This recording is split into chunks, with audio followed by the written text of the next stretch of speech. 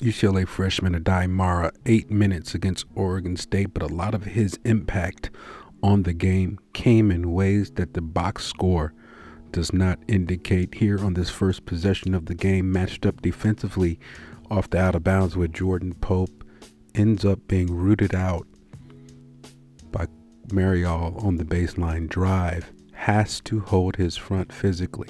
What you like about Mara is his hedge technique on pick and roll. He's choppy steps, he's sliding his feet, he's also recovering quickly. He's not having a lot of wasted movement. Creeping on that baseline offensively against the zone, Mara goes up, uses a pump fake, gets the defender in the air, and gets to the foul line. Here's a change or something different in terms of physicality from what we've seen from Mara early in the season. He's fighting early, not allowing Marial and the Oregon State bigs to do what they want, using physical bumps, forearm shivers, elbows. There, recovered on the back screen, got to his man, tipped it out. Possession Bruins.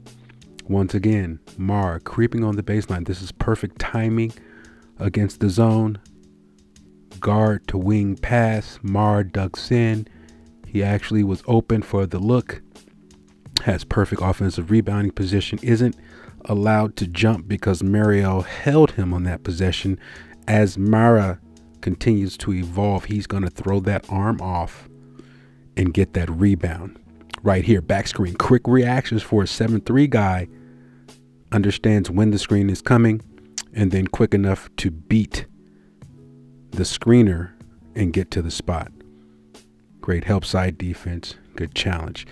Here is where the subtleties and nuances of Division I basketball are kicking in for Big Mara. Nice little subtle screen there. Opens up the lane for Mac for two.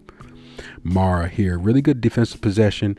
Fights Marial on the block. Doesn't allow him for the deep catch closer to the rim. Makes him catch it out on the mid-range. Now here, hand on Marial, hand high, times it, gets sold on the actual first shimmy, recovers quickly for the block shot. Mara got away with a hold there. He's learning, he's evolving. This is what happens when you're a freshman. You're halfway through your season. You start to pick up some of the tricks of the trade. Mara showed an incredible ability as far as defensive IQ of just knowing people's plays.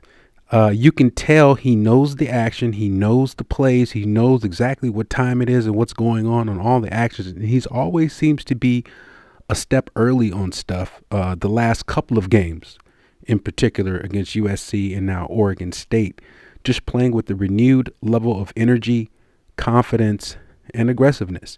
It doesn't show up in the box score because he's not putting up a ton of points. You know, he doesn't have a ton of time, but right here, great post position, shapes up to the passer, which was Lazar, and then makes a difficult pass out to Will McClendon, hits him right in the shot pocket for a big three. Now watch this slide rhythm here. Someone mentioned this in the spaces I was on last night. Mara showing a bit agility, functional athleticism, gets back, puts his hands up as he's running back, which obstructs the vision. That's a little small nuanced detail, but it's great to see that Mara's locking in right here, gets fouled. Ref didn't call it. He's a little perturbed. That's okay. A few moments later, scores 60-54, key baseline out of bounds possession. Mara right here, lock it up defensively on Jordan Pope. And this is what Mara gives you the most. It's effort. It's a love for the game. It's, I don't care who I'm guarding. I'm 7'3". This dude is 5'9". So what? Mara forces him out of bounds. Big turnover in a big position for the Bruins.